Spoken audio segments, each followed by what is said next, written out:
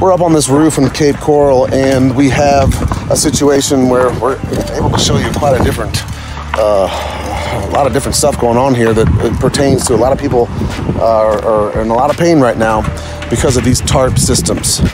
You know, you can't blame them.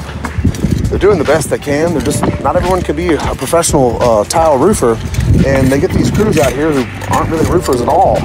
And I mean, take a look at this. How is this water shedding? How is water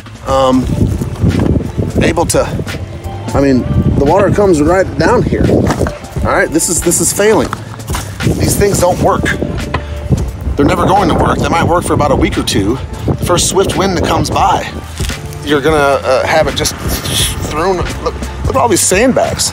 You know, those wind up falling off the roof, hopefully not on somebody's head. And if there's one thing you gotta know if you're a roofer, is water shedding. It has to shed water. The layer below it has to be below the top layer. That way water can flow. It's the number one thing. And we have a situation here where you allow the air to get underneath there and work its way underneath these tarps. These tarps just don't last. Also, with the friction of the air coming in here, you get all these little rips. That's not holding in water. You got holes in this tarp, and it's ugly. Look at our tarp right across the street here. That is secure, secure, secure. That tarp has been on there probably about 3 weeks before this tarp was installed.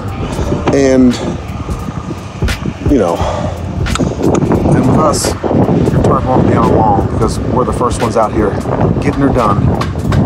We have roofers right now putting on roofs as we speak. This whole neighborhood, half the people here have already hired us. And when they see our performance, we'll get the rest of it.